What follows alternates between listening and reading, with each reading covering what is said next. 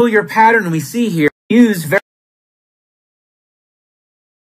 I can use various things we've talked about all semester to understand more this kind of peculiar pattern we see here in regarding the two sides of the Andes Mountains. So inside this yellow box, if I go ahead and I zoom in, you can see a clear difference between above that yellow dashed line and below it.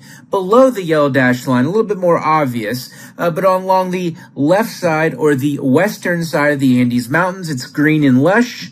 And then thus on the other side of the Andes Mountains, which is showcased that kind of that snow-capped white linear vertical feature, on the right side or the eastern side, it's much drier. We can see that by the brown colors. You then go above the yellow line and you can see a different pattern. On one side, on the left side or the west side, it's now dry, whereas on the east side or the right side of the Andes Mountains, that rugged feature that goes right through the western backbone of South America, it's much more lush and green.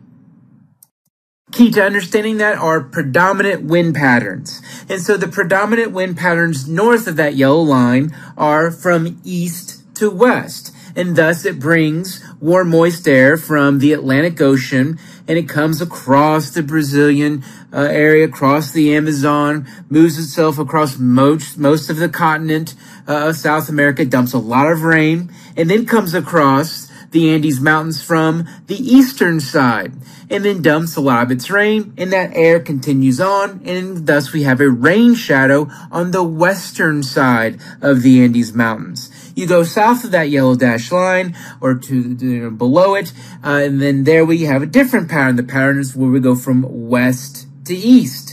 And so thus we have a wet side of the mountain on the western side and a rain shadow on the eastern side of the Andes Mountains. And so this all relates to the predominant wind patterns, something I really didn't talk too much about this semester, but we see this in terms of understanding a little bit more as far as why we have rain shadows on different sides of the Andes Mountains, contingent on where in terms of latitude we're located.